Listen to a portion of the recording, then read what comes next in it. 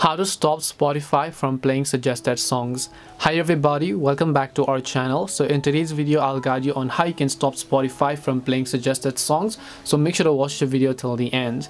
In order to stop Spotify from playing suggested songs, all you have to do is, first of all, when you play something from your playlist and it just ends, they're going to play automatically something similar to that.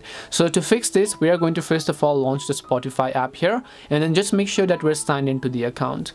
Then once we're signed into the account, what we want to do is we just want to tap the settings cog icon or the gear icon from the top right hand side of the screen, and then we're going to land on the settings page where you just need to scroll and then look for the option called autoplay. So right over here you can find the option called autoplay. It says that enjoy non-stop listening, when your audio ends we'll play you something similar. So it means that they're going to autoplay when you actually go ahead and play a specific song that you like. It's going to autoplay the something similar song. So you want to turn that off, so just turn off autoplay like this, and then it's going to just stop playing suggested songs for you.